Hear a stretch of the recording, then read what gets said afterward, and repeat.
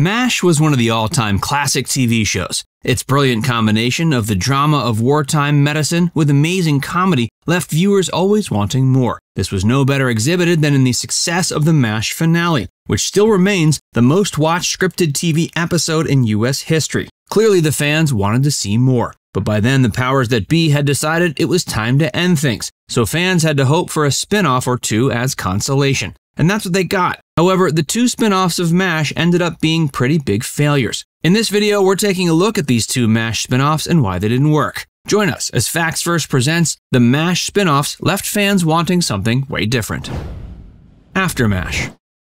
The primary spin-off people talk about when it comes to MASH is AfterMASH. Some have argued it was a continuation, others have said it was a sequel, while others maintain its status as a spin-off. Regardless, it was a 30-minute sitcom that aired on NBC after MASH ended. And while at first it looked like it was going to be incredibly successful, it ended up being a bit of a dud. AfterMASH aired 30 episodes in total over 2 seasons. Technically, they made a 31st, but it didn't air. As the original show was wrapping up, and as rumors about the powerhouse finale were churning, the powers that be decided to look into getting a spin-off going as soon as possible. They settled on the idea that the show would be set in the US at a veterans hospital. It would feature Harry Morgan as Sherman Potter, Jamie Farr as Maxwell Klinger, and William Christopher as Father Mulcahy. This was likely because those were the 3 cast members from the original who were apparently most in favor of keeping it going for its abbreviated 11th season. So the producers knew the 3 actors were interested in continuing in the world of MASH at the very least.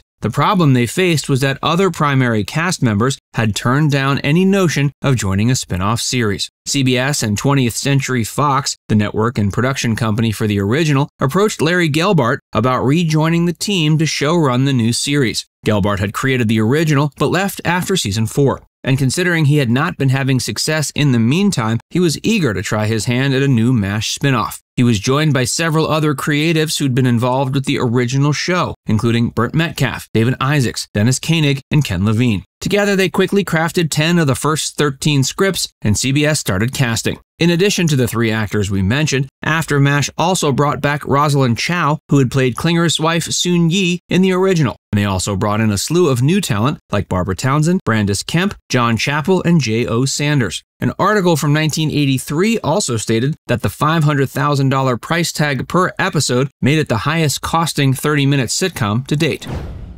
It was a hit at first. AfterMASH had a huge built-in fan base when it started. Not only had millions of people watched and loved MASH over the years, but it ramped up into the record-breaking finale. So expectations were reasonably high for the beginning of AfterMASH, and that prediction came true. The first season of AfterMASH got an average 20.1 Nielsen rating, which is huge. For all scripted network shows, it was the 11th highest rated of the year in 1983 to 84. And of the new shows that year, only the show Hotel bested it in ratings. So it seemed like things were off and running, and CBS had another juggernaut on their hands.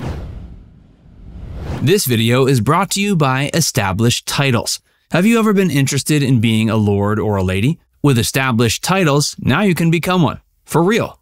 You could officially change your name to Lord or Lady and get it on your credit card, plane tickets, etc. You can even get it on your dating profiles.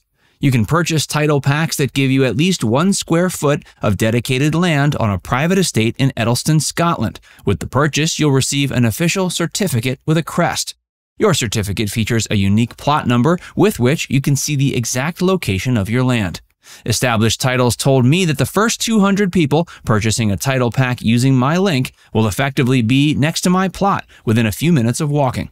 Depending on how many of you want to become a lord or a lady, we can build our little Facts First kingdom.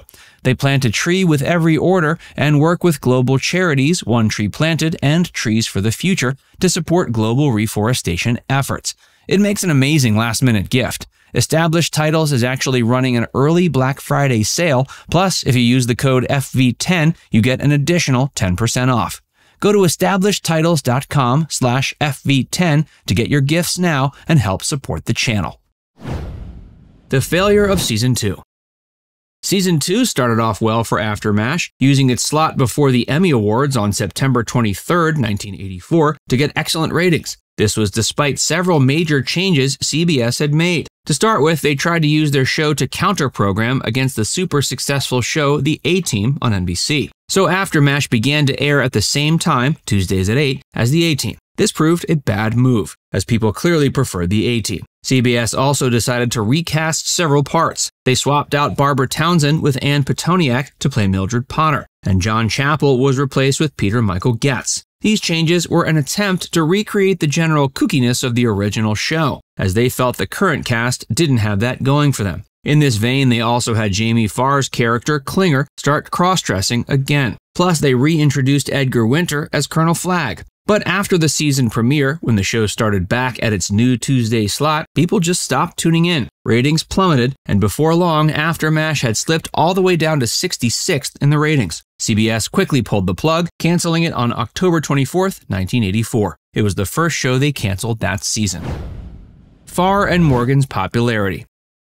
What's interesting to note is that not even the immense popularity of Jamie Farr and Harry Morgan could save AfterMASH, and this was in spite of the fact they were both on the list of the top 10 most popular actors on TV in that era. 1983's Q scores, which have for years been the go-to measure for how much certain celebs are liked or disliked, had Jamie Farr as the 10th most liked celeb and Harry Morgan at number 2, so you'd think that would have kept AfterMASH going for at least a few seasons. Of course, it should be mentioned that number 1 on the list was their former MASH co-star, Alan Alda. So perhaps the fact that the biggest star on TV was now missing from the new show made the fact that it had 2 other top 10 stars somewhat moot. Audiences couldn't get on board long-term with a MASH show without Alda.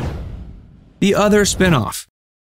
If AfterMASH was an unsuccessful MASH spin-off, then Walter was a downright disaster. But let's back up for a moment. Fans of MASH will certainly remember the fantastic character of Corporal Radar O'Reilly, played wonderfully by Gary Berghoff. His incredible hearing and innate sense of when a commanding officer was approaching was what earned the character the nickname of Radar. And Berghoff's naturally boyish looks are part of what earned him the role. Despite being nearly 30 when he was cast, he played the 18-year-old Radar adeptly and was a fan favorite. His uplifting and optimistic vibe played in nice contrast to some of the more pessimistic characters rounding out the show. But the taxing nature of the shooting schedule, as well as being away from his family for long periods, eventually got to Berghoff. As such, he decided to leave the show during the 8th season. The show even incorporated his struggles into the plot and had Radar return to his family farm on a hardship discharge. Berghoff was also notable for being the only person to be in both the original movie of MASH as well as the show, and CBS knew he was always going to be a favorite in the hearts of fans. So they brought him back for some episodes of AfterMASH, with the notion that he would then use that return to pivot to his own show. So he returned briefly as a guest star on AfterMASH, and then production began on a show called Walter. In it, Radar became a police officer. Before the show, however, the producers decided to film and test it out as a TV movie. They assumed ratings would be good, and then they could quickly move on to the show.